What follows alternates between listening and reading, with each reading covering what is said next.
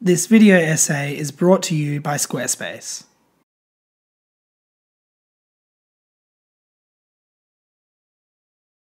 Where do we come from? It is a question that we have pondered since the dawn of time. Before there were clothes, before there was currency, before there were cars, before there were, iPhones, before there was any of that, there was, where do we come from? Earlier this year, Sir Ridley Scott gave birth to Alien Covenant, a beautiful and horrifying look at this very question. Scott's film is angry, violent, and insane, but it perfectly represents the subject of this discussion, humanity. What Scott wants to show us with Covenant is that creation is scary, and not only that, but the idea of an all-powerful God, one who chooses who lives and who dies, is horrific. It is not something to dabble in, it is mutually exclusive. There are two characters in this film who have what psychologists have coined the Messiah complex. This psychological discussion revolves around the idea of one individual believing themselves to be a god or a saviour of some kind. The director addresses this theory through the character of David and his creator, Peter Wieland. When Covenant begins, we are introduced to a toddler like David. We can presume this is set not too long after he was created by Wieland. In a scene that plays out like something from a futuristic version of Mary Shelley's Frankenstein, Wieland delivers some facts. I am your father. Scott begins the theme of messiahs and, well, creation almost instantly. Wieland here has played God. He has gone and created life in his own image. In this scenario, an audience is instantly reminded of the book of Genesis, the first chapter in the Bible, in which God, in bracket Wieland, creates David. The lavish white surrounding also plays into Scott's allusion to paradise and the inevitable conclusion that it will crumble. In fact, Wieland actually references the whole where do we come from thing when he remarks, The question of the ages, which I hope you and I will answer one day. Where do it come from?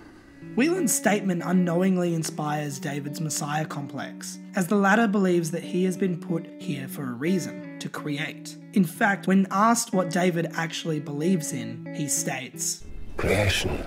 Scott also foreshadows the second act of the film when David begins playing the entry of the gods into Valhalla on the piano. Wieland remarks that the piece is A little anemic without the orchestra.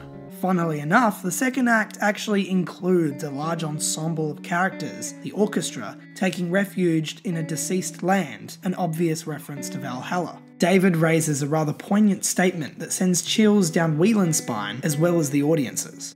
You seek your creator. I am looking at mine. I will serve you, yet you are human. You will die. I will not. Here, David is Satan, or the embodiment of the devil. He is standing against his creator, Wieland, a literal symbol of God. David feels great frustration and anger from being a creation rather than a creator. If you created me, who created you? Interestingly, Scott introduces the upgraded version of David in Walter. Michael Fassbender portrays both characters and completes the idea of good versus evil. Watch me. I'll do the fingering.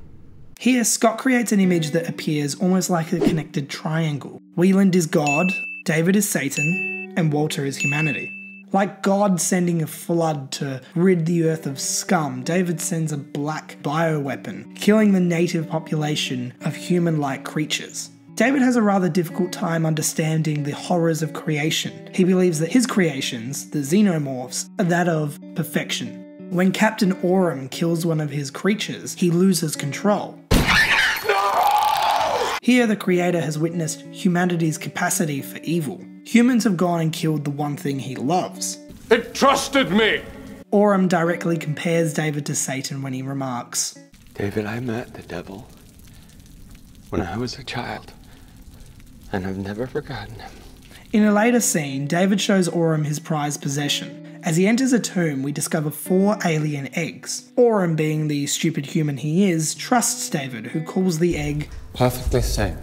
As the egg hatches and wraps itself around Aurum's face, we watch as David gazes upon this horrific act. He does nothing.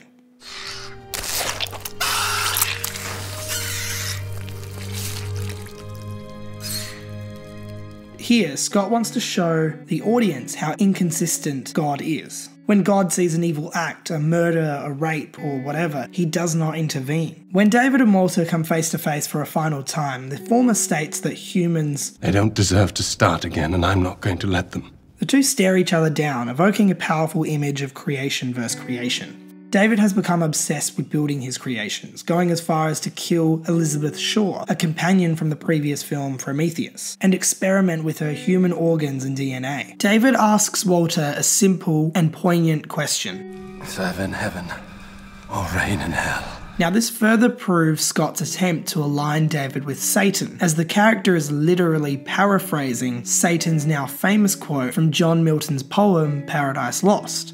And this question pretty much summarizes the entirety of the film. Scott wants his audience to be wary of creation. He wants us to be careful when it comes to mixing pig and human DNA. Because at the end of the day, we are not gods. We are pathetic, silly, and incapable human beings.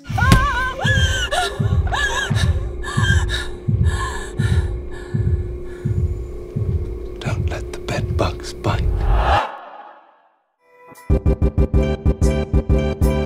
Hey guys, I just want to talk to you today about my amazing sponsor, Squarespace. Squarespace are a really easy and simple way to create web design. If you have a website, a blog, a shop, Squarespace can come up with a really easy and awesome design for your site, and it's incredibly simple to use. As you can see, the video that's playing over the top of this right now is my website. I have a list of my favorite films on there. I have my recommendations. So much stuff that Squarespace allowed me to do. And you have that amazing opportunity too. If you use the code that appears on the screen right now, you get 10% off your first purchase, which is pretty cool, I'm not gonna lie. I'm kind of jealous. So I just want to thank Squarespace, and I also want to thank you guys for watching my Jake Paul video, which is doing incredible numbers. I'm really happy with that. I do want to announce though that I will be taking a tiny break. No, it's not true.